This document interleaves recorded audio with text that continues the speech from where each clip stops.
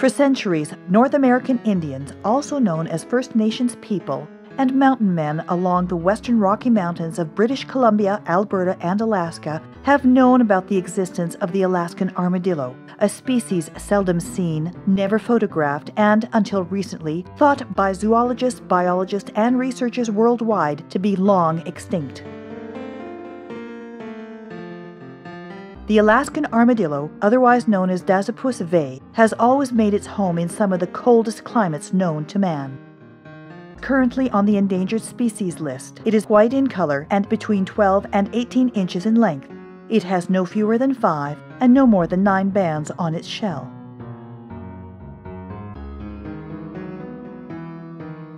First Nations people admired the armadillo's ability to run in packs when hunting deer, elk, and moose, as found in illustrations of the Chippewa and Pawnee made public earlier this month by world-renowned ethnologists and anthropologists. The Shoshone were known to keep them as pets, and these amazing animals were hunted by the Crow, the Delaware, the Huron, the Iroquois, the Minnetaree, and the Sioux. Blood Indians used the shells of Alaskan armadillos that had died in battle as helmets, and their tails have been used as spear tips. Historical text records the meat as being very tender, with a taste not unlike chicken. Recognizing the natural resource these animals are, North American Indians have taken great care throughout the ages to ensure that Alaskan armadillo populations remain stable. Unfortunately, 2 centuries ago, the white man began to move into Alaskan armadillo habitats. They hunted these animals to the point of extinction. These hunters traditionally made a living via the fur trade. However, they quickly recognized the value of Alaskan armadillo shells as ashtrays. These shells are able to disperse heat quickly, which made them attractive to the upper-class noblemen who were worried about accidental fires starting in the home and burns on imported fine furniture. It is estimated that over 10,000 Alaskan armadillo shell ashtrays were sold in the first year alone, and the sale of Alaskan armadillo shell ashtrays continues to this day on the black market. In recent years, the Alaskan armadillo has been placed on the world's endangered species list. Poachers face a stiff fine for hunting them and risk losing their homes and possessions, as well as being sentenced by the courts to significant jail time.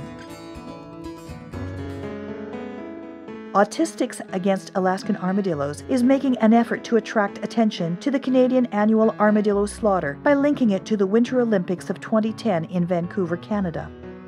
Even though Alaskan armadillos are gaining territory in their native habitats through aggressive repopulation, they are still very much on the endangered species list due to poaching.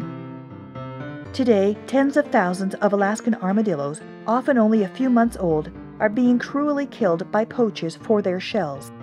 Many of the poachers are not skilled enough for a quick and painless kill, leaving many Alaskan armadillos to die slowly in agony. To attract attention to this matter, 4A hired hundreds of kindergarten-aged children in British Columbia to create Alaskan armadillo shells out of paper mache and deliver shells to the Olympic athletes as they enter the Olympic Village this February.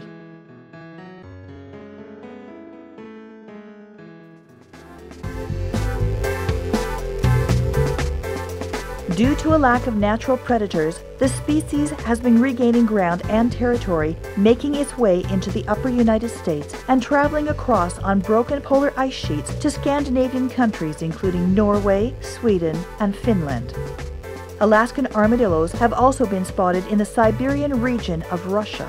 However, these sightings have yet to be confirmed by animal biologists.